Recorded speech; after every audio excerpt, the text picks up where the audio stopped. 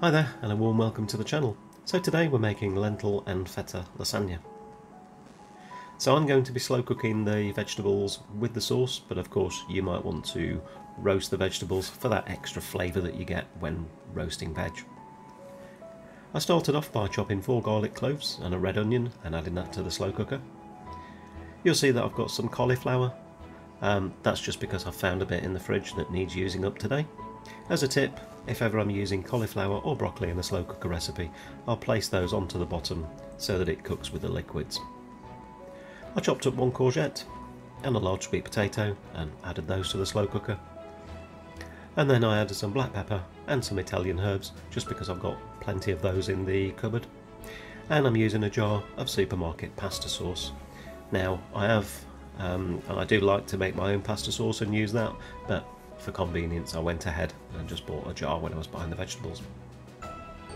Now I slow cooked this for 6 hours on low, and when it was cooked I added a tin of drained lentils and gave it a good mix around.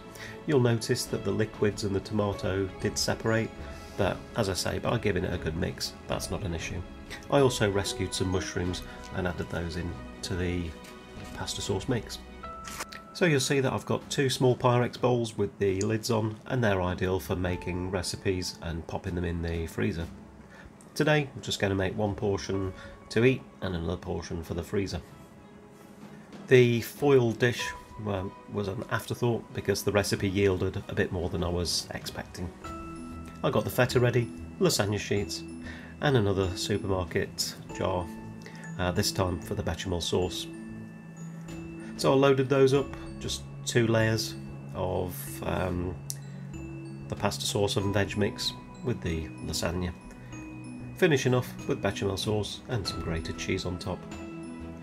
So I did cook all of these 3, as I say, I was only having 1 today.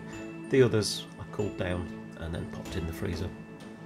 In case you're wondering why did I use fresh lasagna sheets, that's just so that it's a lot easier to form to the size of your dish. Okay, so I hope you enjoyed that. Let me know if you are going to think about making that, and I'll see you soon when we do another recipe. Don't forget to like, subscribe, enjoy lasagna, and I'll see you soon. Thank you, bye bye.